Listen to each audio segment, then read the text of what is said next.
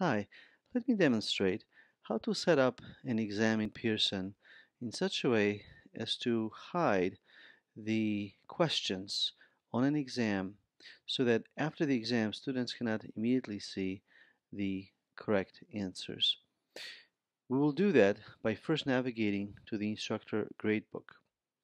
Now, many of the settings are either done through the set scheduling or the edit function inside of the exam.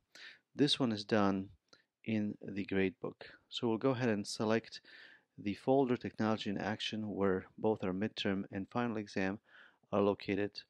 And then through the menu, we'll go ahead and select Hide Submissions from Students. Now, this setting, when saved, is going to prevent students from viewing the questions immediately after the exam and anytime afterwards from seeing the View Submissions option. Let's go ahead and demonstrate that. I'm going to go as a student to Simon's calendar, and here we should see the exam. We'll go ahead and start it up. All right, now we're ready to start the exam.